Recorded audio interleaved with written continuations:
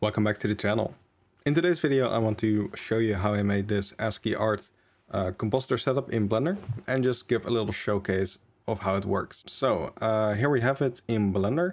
This is just the node setup, and we have the pixel size and the ASCII generator node group. And as you can see, I have the compositor always enabled. So yeah, this is what it looks like in the viewport right now.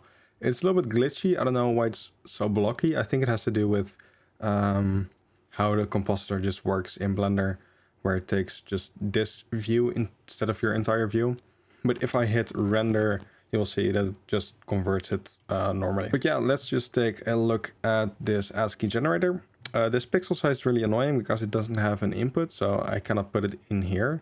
So it doesn't really look that clean, but yeah, you can change the amount of pixels or just the size of the ASCII characters with this pixel size here. I also want to mention that in the viewport, it looks like sometimes the characters are cut off, but in the final result, as you can see right here, that never happens because I made sure that didn't happen. So yeah, the viewport is just a little bit messed up, but it looks great in the render. So yeah, in here you can just change the text color and the background, and that's pretty much it. You don't really need much more. But if we go inside of this node group setup, you will see how I have set it up. So all of these nodes right here, make sure that every character is assigned to a particular value on the image. So if I just zoom in on one of them, you can see a greater than and less than. So pretty much just if the value of this image right here is between 0 or 1.25, and everywhere where it's white, you will see a specific character. In this case, that would be a dot. And then you just do that for everything up until you reach 1. And then over here, we have all of our images. So I have a dot, I have a minus, I have an equal sign, a plus sign, star, hash, percentage, and an @ symbol. And all of these get just scaled and scaled again, and then translated to the right place until they fit in the grid. And then they are multiplied together with their masks. And then all of those masks get added up and anti-aliasing, and that's about it. So it's pretty simple. It just looks a little complicated because I've repeated a bunch of steps, but yeah, we can do this pretty easily in just a few steps. All right, so let's just create this setup in a new Blender file, and I'll walk you through every single step. All right, so the first thing we're going to do is just switch to cycles and then GPU, and also just make sure under performance to set your compositor to GPU. That just makes it a little bit quicker. And yeah, that's about it that you're going to need for this right now. I'd also recommend setting the background to black just so you have a nice contrast, but you don't really have to do this. It doesn't really matter. All right, so let's make a compositor right here, and also turn on compositing always, use nodes. All right, so anything that we do right here will reflect in the viewport, so that's really nice. All right, so yeah, this is the image that we input, but we need to get the values from this to determine what characters we're going to be using. But we cannot do that for every single pixel, because if we just make a mask of like this input image right here with the values, then it might very well be that some characters are going to be cut off horizontally or whatever other way you can think of. So that's not what we want. So we're going to need to pixelate it, so we get just blocks of color. For the pixelate, we have a pixel size, and this pixel size just determines yeah, how big these blocks are depending on like our resolution. So we are working with 1920 by 1080 right now.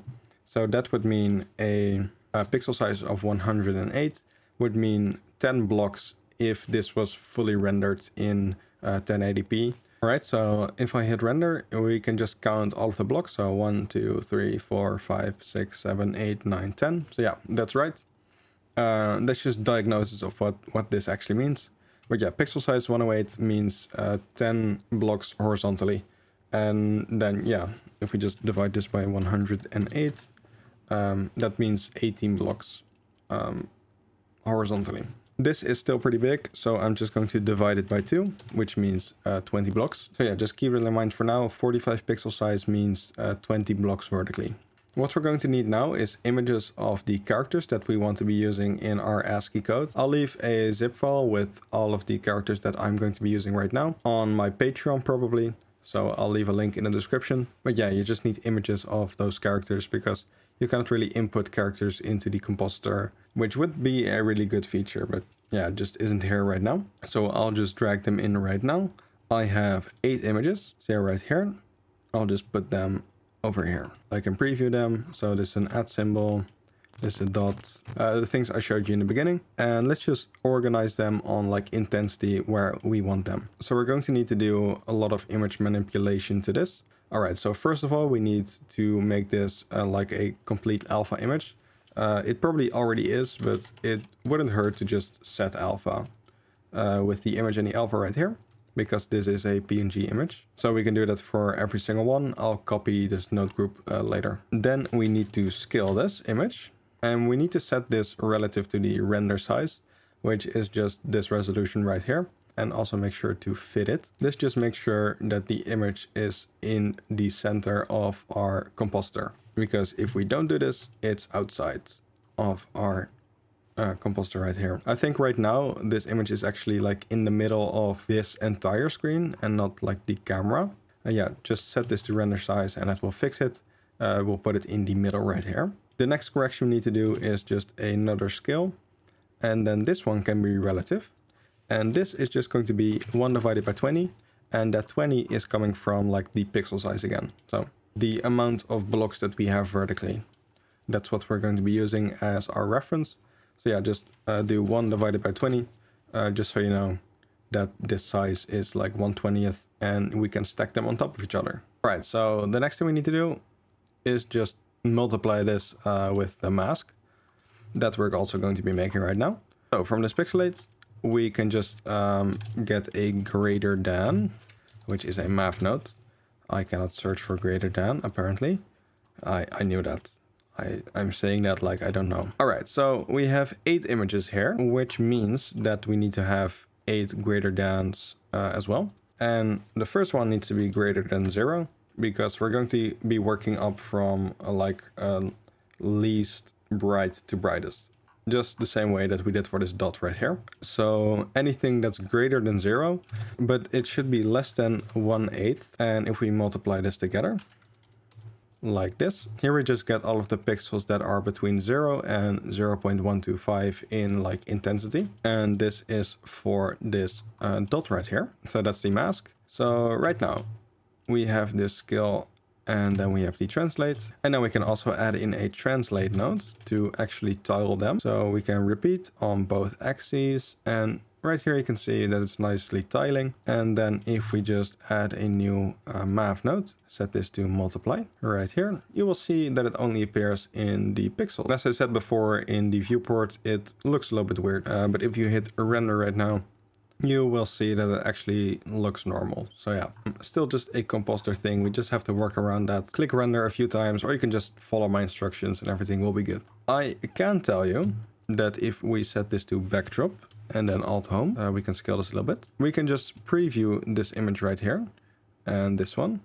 And as you might be able to see, if you look somewhere here, this dot is not centered, and that's going to cause us problems in the long run if we're going to be dealing with like bigger symbols like this @ symbol. We can just substitute it in for right now. If we look here, it's cut off, which is not what we want. So we also need to translate it a little bit. All right, so to do that, we need to do some math. And the math is actually pretty simple, but you have to know what you're doing. So yeah, for this translate, we need to input some value X and some value Y. And for those values, you just need to divide your X resolution and your Y resolution by 2, and then subtract half of the pixel size. And that's the offset that you need. Right here, we can put in our X and our Y, or just flip them around like this. And we can divide by 2, and then we can subtract half of our pixel size. So for that, we can add in another divide node. And what we can do here is just go over to our pixel size node, right click, copy as new driver, and go back to our divide node, paste driver here as well. Well, this is just the same value, so we can just use this one node. Nice. Yes, like this. And then make sure these are in the bottom ones. And yeah, that's all good. We can now just connect these up, and these should all be centered right now. If we grab the add again, yes, really nice. It's all centered. And that is pretty much all of the logic behind this. Right now we can pretty much just duplicate everything and add them all together, which I'll do right now. I'll show you the first one, and then after that it's pretty much just the same thing. So, but yeah, you can duplicate this whole setup.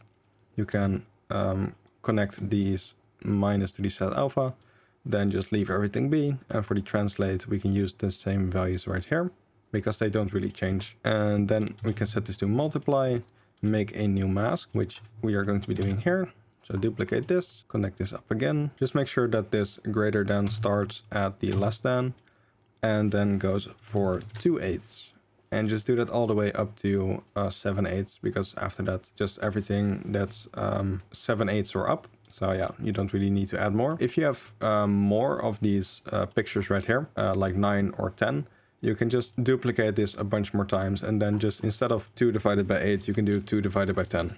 It's the same principle. But yeah, for now, just do this, and then we can multiply these together like this. We can preview that, really nice. And then with a new math node, we can add these two together. If you want to add a color, you can do a set alpha node. Just put it in here, make sure this is set to alpha, and then also do a alpha over, and then put it in the bottom socket. Then you can set that to black. That will be your background color, and this color right here will be your foreground color. And yeah, that's pretty much all you need. So yeah, you've duplicated this. You can duplicate this again, you know, copy this over. That's pretty much it. And you can just fill out all of these. Then once you're done with that, you will end up just with this node setup right here. So for my example, I just imported like a 2x1 map of the world. So everything where it's black is water, everything where it's white is land. And then I just put a sun lamp on it and turn on my compositing. And when I hit render, I get this really nice ASCII result. And yeah, I think this is pretty cool. I really like it. I also made an animated background for this, which you can see right here, which I'm really happy with.